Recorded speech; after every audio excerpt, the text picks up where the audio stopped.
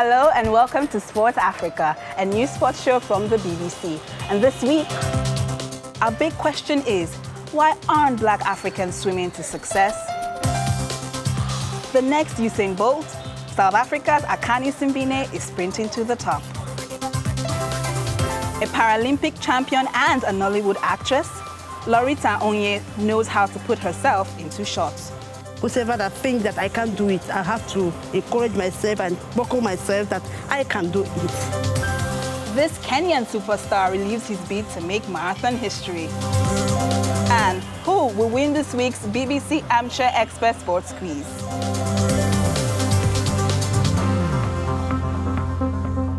Welcome to Sport Africa, the show that brings you the biggest names from the biggest games.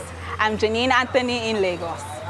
Did you know that no Black African has ever won a swimming medal at the Olympics? Now that's despite the continent having won an impressive 28 medals in the pool. Even Black swimmers from other countries have won Olympic medals before. So our big question is, why aren't Black Africans swimming to success? Isaac Fanning has been diving into the issue.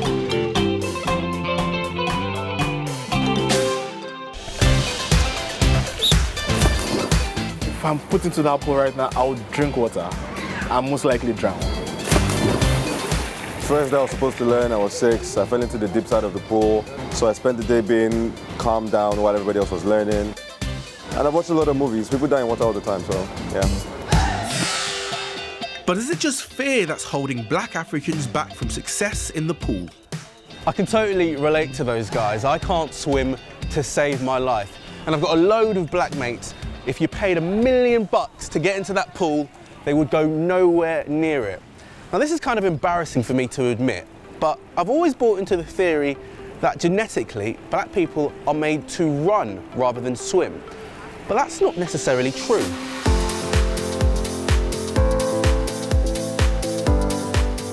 The idea that you're going to sink because of the colour of your skin seems ridiculous. So genetically, in your opinion, there is nothing that stops a Black person from being a good swimmer? I'm unaware of any evidence for that. We're finding genes that can identify whether someone's better at endurance compared to sprint, but we're not identifying a gene that's saying this person's going to be a great swimmer because there's such a big skill element of swimming. So Professor Brinkley's put that to bed. But this is as far as you're going to get me in this pool. But there are some Black Africans trying to bust this myth once and for all.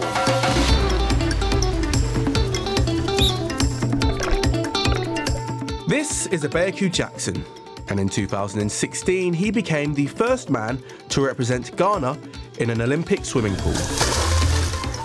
Being the first swimmer to represent Ghana at the Olympics was the most amazing feeling of my life. For him, a negative mentality is holding Africans back. They think because they're Africans, they lack some certain technologies and other stuff, but I don't think so. I just think it's their mindset. They feel they're African, so we shouldn't be doing as well as the Europeans. Abeaku is young, 18, and he's mixing it with some of the best swimmers in the world.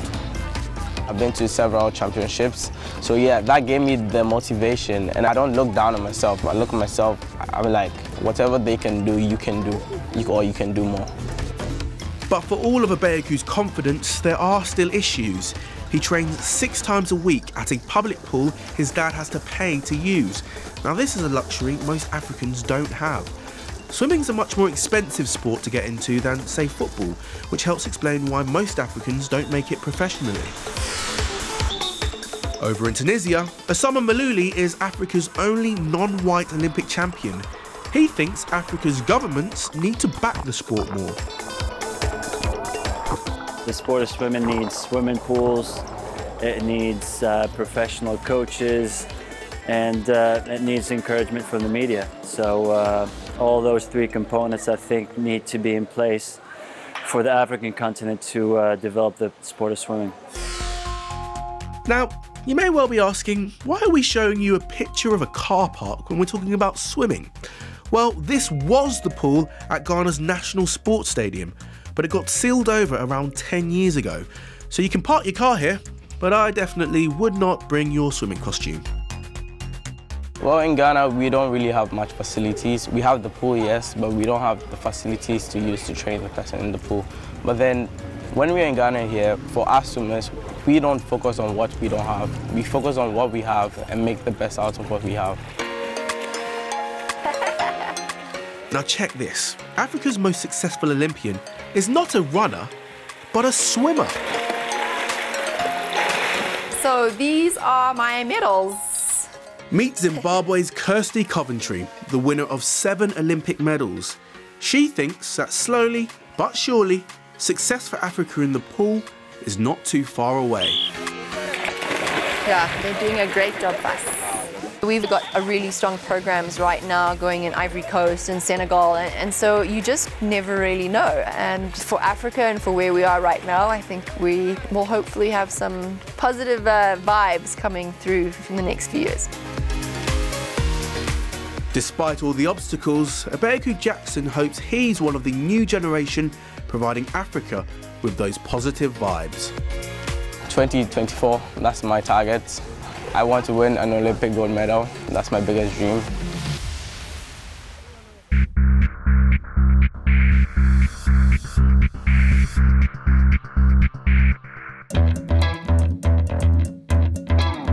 Now, lots of you made comments on our BBC Africa Facebook page about this story. Masalela said, Africans and swimming don't go hand in hand, unlike running or any other sport. In Africa, water is scarce and sacred. It is to be respected and not to be played in. Crocodiles and sharks live in the water. Saul, though, had a different opinion, saying, I grew up swimming, but I never made it a career because there were no facilities. I swim in the river, not swimming pools. Zimbabwean Kanye simply said, my people and swimming don't gel. We're doing just fine with marathons. We are land cruisers. And let's end on a positive note with Nandam saying, I think that if we scout for younger and very able swimmers and then focus, train and sponsor them as we do in football, Africa will go all the way. And don't forget, you can contact us too on Facebook and on Twitter. Now time for the quiz that puts you all at home watching to the test. It's Armchair Expert and over to our referee Lynn Wachira in Nairobi. Welcome to Armchair Expert. The player with the most points at the end of 3 rounds will be crowned the week's Armchair Expert and goes into our leaderboard. And it's time to meet our contestants. Hi, my name is Mercy Haukani and I am a massive Arsenal supporter. So let's get this thing. I didn't get to do the Kangoi dance because my shorts were almost falling off. They were drenched. I'm in it to win it. Before we go into that first round, let's have a look at the rules. Round 1. It's simple. 30 seconds each to answer as many questions as possible. All attention is on the road to Kyiv and Lyon for the Champions League and Europa League finals, while Wembley will be hosting the Women's FA Cup final showdown. So, all the questions in round 1 and 2 are based around that. And Mercy, you're ready to go? I think I'll give this guy a run for its money. Okay, and your 30 seconds start now. How many clubs has Zlatan Ibrahimovic played for in the Champions League? 4. Wrong. 7. Who did Real Madrid knock out of the semi-finals of the Champions League last year? Juventus. Wrong. Atletico Madrid. Name one of the 3 teams who were unbeaten in this year's Europa League group stage. Marseille. Wrong. Zenit, St. Petersburg, Atlanta, Red Bull, Salzburg. Who are the current Women's FA Cup champions? Manchester City. Correct. Which and time is up. Mercy right there. Of course, getting 1 point. And let's see if Andrew can catch up. Are you ready, Andrew? I'm ready. Do you think you can score more than 1 point in this round? I'm going to do so, definitely. Your 30 seconds start now. Who did Juventus knock out of the semi-finals of the Champions League last year? Barcelona. Wrong. Monaco. What year did Wembley host its first Women's FA Cup final? 1999. Wrong. 2015. Who did Arsenal knock out of the last 16 of the Europa League? Dortmund. Wrong. AC Milan. How many clubs did Clarence Seedorf play for in the Champions League? 5. Wrong. 4. And your time is up. Massive Mercy 1 point, and Andrew of Barcelona with a 0 point. So it's a close competition because 1 point and 0 points. But that is the end of round 1. Rounds 2 and 3 come in right after the break. We do spoil you, don't we?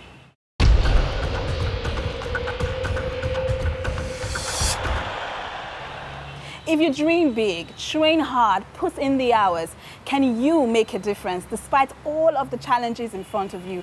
Yes, of course you can, especially if you're Nigeria's inspirational Loretta Onye.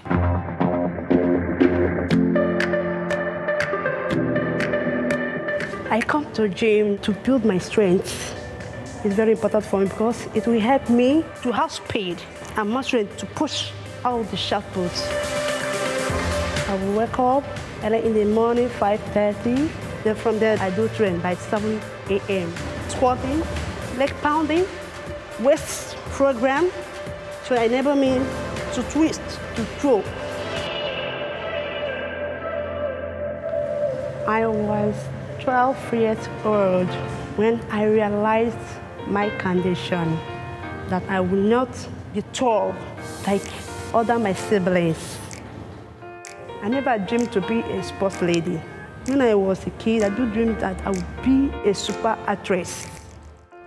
So it was in 2011 that I made the team and I went to Maputo and win silver medal for Nigeria. That's where I started winning.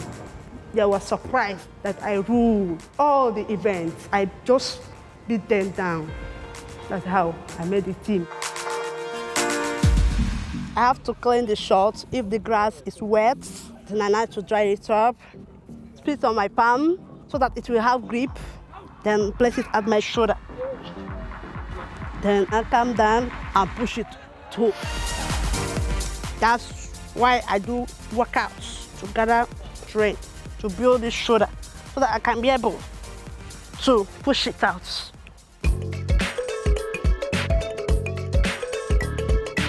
Believing in myself is what inspires me, what gives me morale.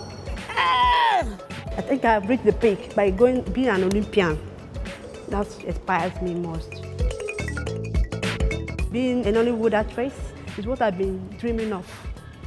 How I achieved it was, I was in the village and a lady came to me and asked me if I would join the film. I was so excited, happy to say yes. When I retire for sports, I would like to go back to where my dream starts, which is to act. In the future, I would also like to look forward to do better. Whatever challenges or whoever that thinks that I can't do it, I have to encourage myself and buckle myself that I can do it. Yes. Wow, what a character.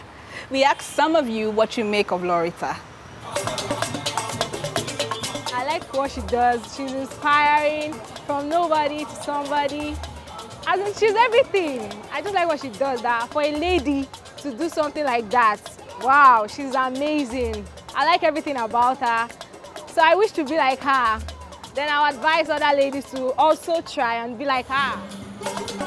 Me, myself, I'm very inspired. So I feel I should continually training to make impressive moves like her. If Orientals can make it to be a world champion, the same thing is applicable to every one of us. If we can put more effort to the training, we can also be a world champion. I like the fact that she inspires people, especially me. She inspires me. I like the fact that she did not allow people to intimidate her because of her stature. I love her very well, and she made herself global. She's so good. I like her physique, and I like the fact that she has muscle. Oh my God, it's so inspiring. I love everything about her, and I wish to be like her one day. Thank you. Watching her video for the first time, seeing her inspires me. For her coming to train here, that means she started from nobody, but all of a sudden she went international. And wow, for a lady to do such thing, it's amazing. I just love her, she inspires me. Thank you.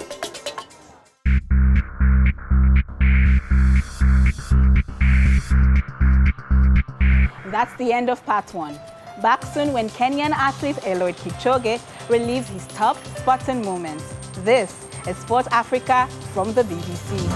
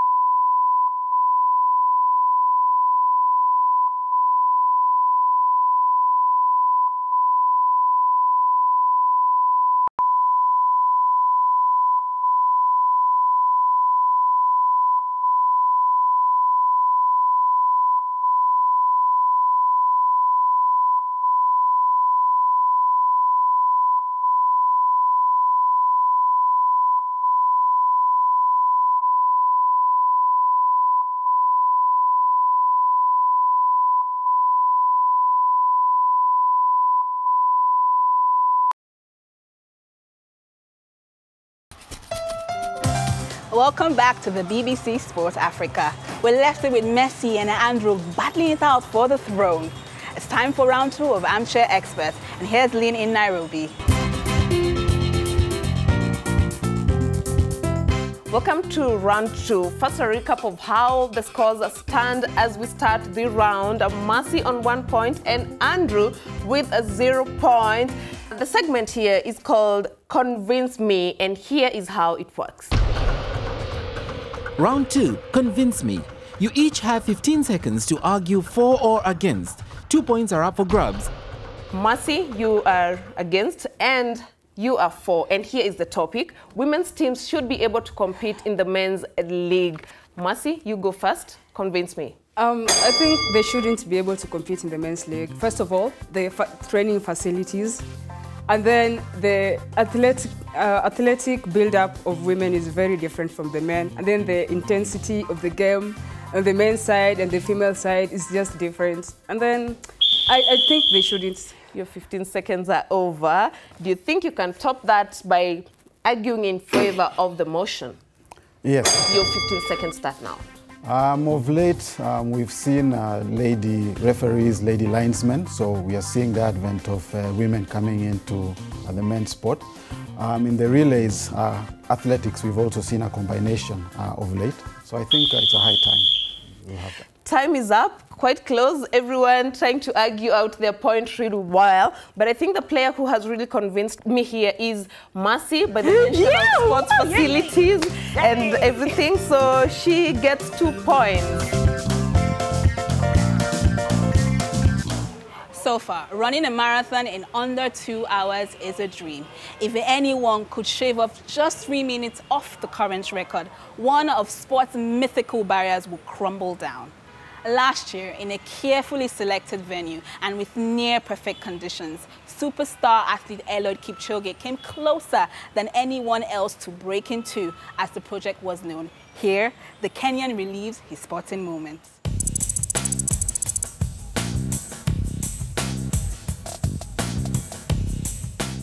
Breaking 2 was really tough. It was more than tough. It was purely concentrating on pushing beyond my own limits and thinking beyond my thoughts.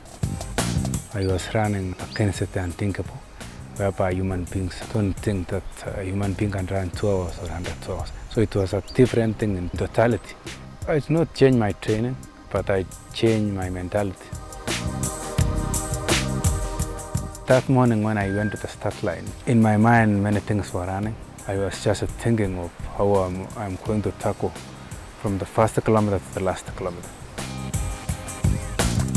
There was a car in front which was actually reflecting the splits. When I looked at the clock and everything was still on arranged time, my mind was really happy.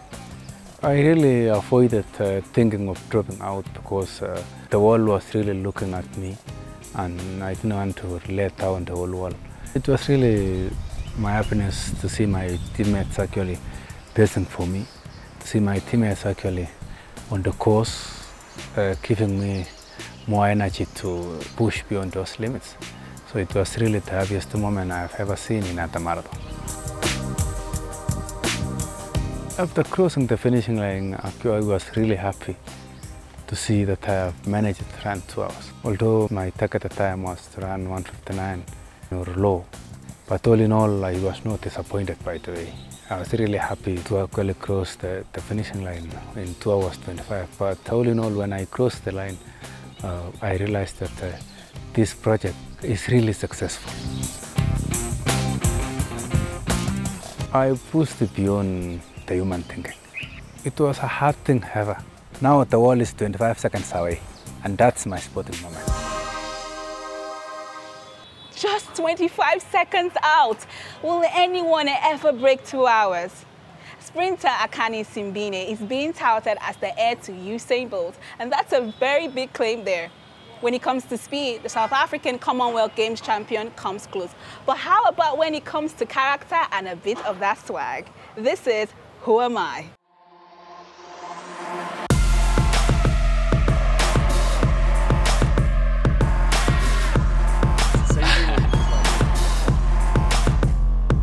My favorite distance on the track is 100 meters. This is a very intense race. It's very short, no space for mistake.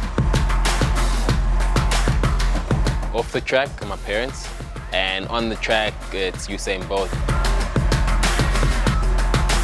Football team is Chelsea, Kaiser Chiefs. For me, it would have to be both. Academics gives you kind of a baseline to work on and something to fall back on, where athletics is also pretty fun. You know, I love doing it, it's my passion. When I ran the Olympic final in 2016, that was a goal that I wanted to achieve when I started running. Win an Olympic gold medal in the 100 meters and break the 100 meter world record. Starting strong and making sure you finish strong. My favorite tattoo is my tattoo on my forearm. This is my first tattoo. It's a hope and faith tattoo. Instagram. I always smile. Everybody says I have a good looking smile, so.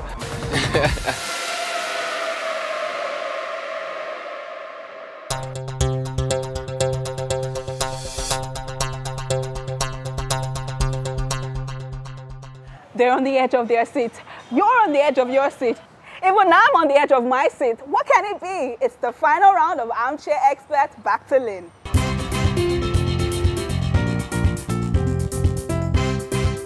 Round 3, the quickfire decider. 45 seconds to push up your score. Remember, shout your name before you answer or you'll lose out. 45 seconds of this segment start now. Who won the 2018 NFL Super Bowl? Andrew, San Francisco. Pass. Philadelphia Eagles. Which year did the Africa Cup of Nations begin? Andrew, 1978. 1960. 1957. Where did the first Grand Prix of the year take place? Pass. Andrew, Abu Dhabi. Melbourne, Australia. In which African country hosts the IAAF Diamond League? Kenya. Andrew, South Africa. Morocco. Correct. And time is up. Round 3 running out quite fast. And the winner is Mercy with 3 points and Andrew with 1 point, which means that Massive Mercy is the week's BBC Sport Africa armchair expert. Mercy, come have a seat at the throne. Congratulations and great work from you. It has been quite a one-sided affair competition. Congratulations, Messi.